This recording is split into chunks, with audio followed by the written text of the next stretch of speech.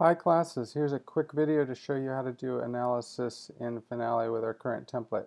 Now I've just made this template, and if you're doing it on an older project it may not have these shortcuts installed.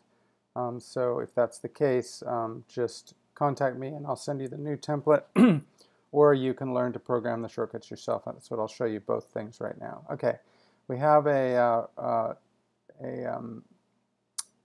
project right here and we want to analyze it. So the way it works is that we use the expression tool, and if I click on this, you'll see, double click rather, you'll see that a bunch of things show up, and one of them is Roman numerals. That's what you would go to. So if it doesn't look like this at first, just go to Roman numerals, and you can see there's a bunch of Roman numerals there, and down at the bottom are some analysis symbols: arrows, brackets, dotted arrows, dotted brackets, MI symbol. There's stuff here that there's a thing to say contiguous, chromatic, and something else which I can't remember. That is constant structure.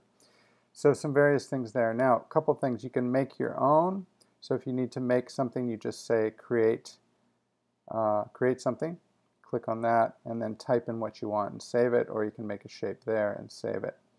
The other thing is, the most important thing is that you can create shortcuts for these things. And I've done some. But as you work, and depending on what level of harmony you're in, you may want to change some of the shortcuts. So I will now tell you how to do it, and I'll tell you which ones I've done.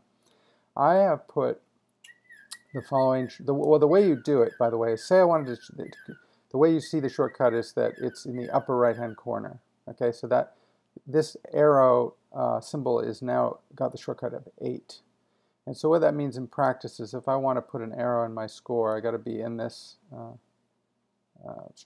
tool, and then I just simply hold down the number 8 and click, and it becomes an arrow, and then I can move it around with this little handle, and I can even stretch it out if you double click.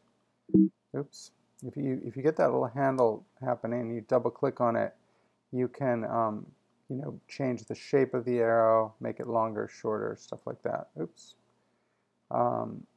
So just doing some weird things. Okay, so now say I decided that I didn't like that shortcut. I didn't like the shortcut 8 for arrow, and I wanted to make it say A. I would select it, I would hold down the key Shift and the letter A, and I would get, now it would be, that same symbol would now be, I'd hold down A and click, and now the arrow appears because I've changed it to A. I'm going to put this one back because there's a reason I didn't use A. There's a reason I used 8 instead, which I'll explain in a minute. Okay, that's how you program a shortcut. So the shortcuts that I programmed into this template and many of the newer ones, that is ones that were created in fall of 2015, is the following. So we're in the key of D. This is a 1 chord, so that means that I need to call it 1 major 7.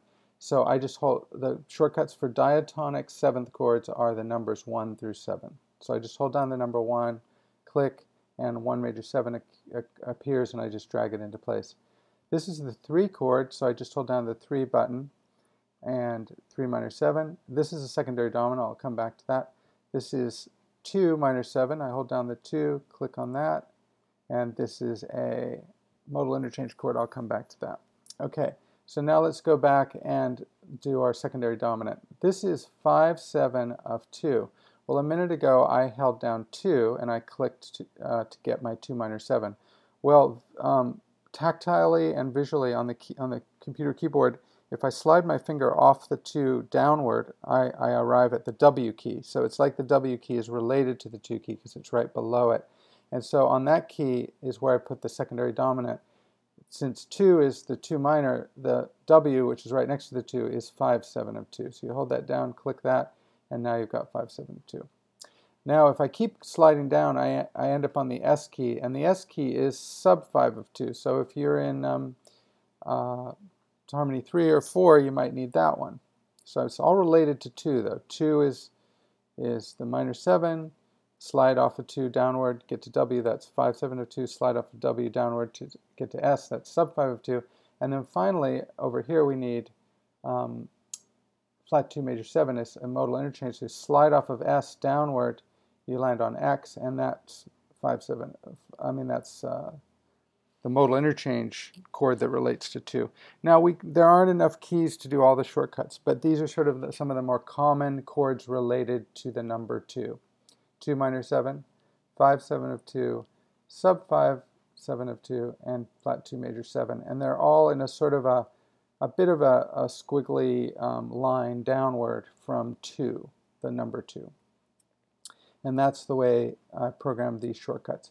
Now, after 7, the first 7 letters using up the 7 diatonic chords, there's some extra numbers, and that's where I put 8 for arrow, and I think I did, what's 9 is a dotted arrow.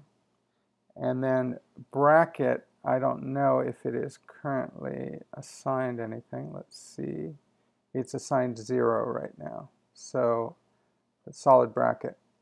And so I'm going to just hold down a 0, and then I get my solid bracket. Now, as you work more, if you needed a dotted bracket a lot or other things that aren't here, then you could set your own shortcuts, because now you know how to do it. And of course, I don't have shortcuts for all the deceptives or anything, so those you'd have to search for them and find them or make your own shortcuts. Okay, so that's it for using Finale Analysis Template as of fall 2015.